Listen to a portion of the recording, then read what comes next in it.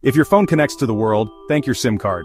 This tiny piece of technology is the unsung hero of modern communication, enabling everything from simple text messages to high-speed internet browsing.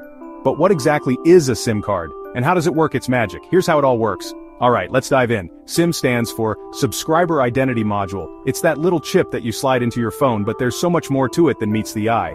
This small card is your phone's gateway to the mobile network, allowing you to make calls, send texts, and use data services. But how's it made, and what does it actually do? Let's break it down step by step. First up, the manufacturing process. Creating a SIM card is a fascinating journey that starts with raw materials and ends with a powerful piece of technology. A SIM card starts life as a simple plastic sheet. This sheet is the foundation upon which the entire card is built. It's then processed and prepared for the next stages of production. It's cut down to size, ensuring that each SIM card is uniform and fits perfectly into your phone's SIM slot, and layered with a thin film of copper. This copper layer is crucial as it forms the circuits that will store and transmit your data. This copper film is etched with the circuits that will store all your important data. The etching process is highly precise, creating intricate patterns that are essential for the SIM card's functionality.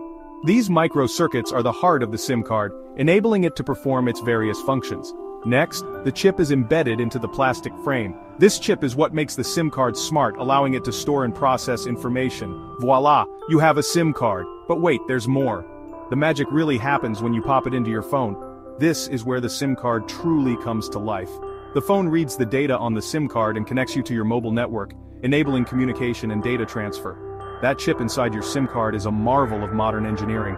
It stores your unique identification number, called an IMSI. This number is what tells the mobile network who you are and what services you're entitled to. Without it, your phone wouldn't be able to connect to the network. Without it, your phone's just a fancy camera. But that's not all. Your SIM card also stores other important information. Your SIM card also stores your contacts, messages, and other small pieces of data. This makes it easy to switch phones without losing your important information. It's like your phone's personal assistant, always ready to help you connect and stay organized. So, the next time you make a call or browse the web, remember the tiny hero inside your phone. It's doing a lot more than you might think. If you found this video helpful, make sure to subscribe for more tech secrets.